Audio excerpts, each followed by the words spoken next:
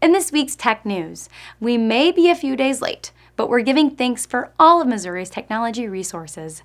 Whether you are looking for funding, facilities, mentorship, research aid, or just overall entrepreneurship assistance, Missouri has a vast network of tools available to help tech startups get off the ground.